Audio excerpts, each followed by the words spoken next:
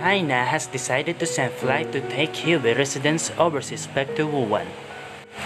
In view of the practical difficulties that Chinese citizens from Hubei, especially Wuhan, have encountered overseas, the Chinese government has decided to send charter flights to take them directly back to Wuhan as soon as possible.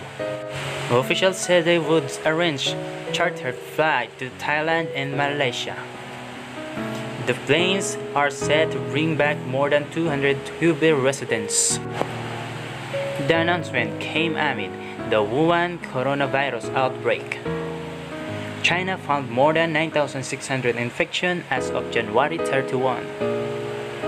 The evacuation stirred mixed reaction online. Are you sure they want to come home? What's the point of sending them back? They have tried every means to escape.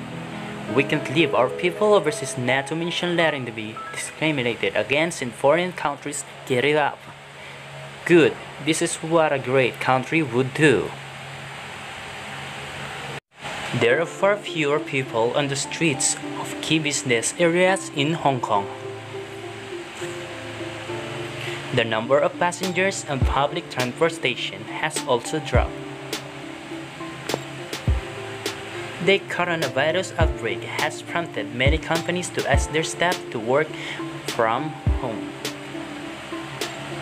Long queues form outside pharmacies which are running short on surgical masks. Each customer can buy no more than 2 boxes. Many people are stacking up on groceries, fearing the worst.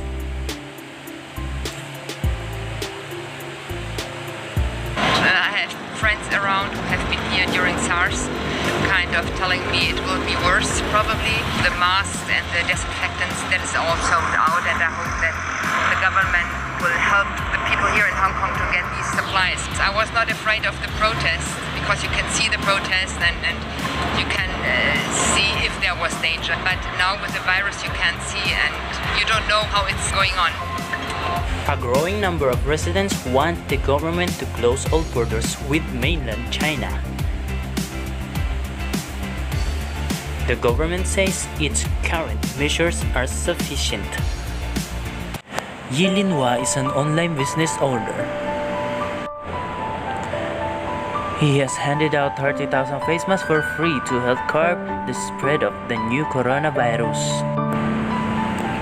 And he gave it out the mask throughout his WeChat moments a scrolling social media feed.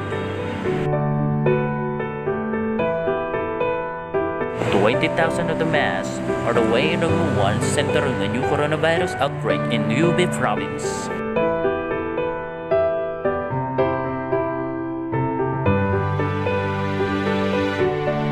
He said, I've sent out the first batch and here's the second batch. I brought back the remaining 6,000, 7,000 face masks. Keep them to those in need here. Kindness emerged in tough times. Amid the China coronavirus outbreak, this man brought 500 face masks to a police station. He left them at the reception and thanks officers for their service. He then charged away. Since the officers failed to catch the man, they saluted him. The free delivery melted the heart of many people. He puts the seller who overcharged for face masks to shame. I believe there are more good people than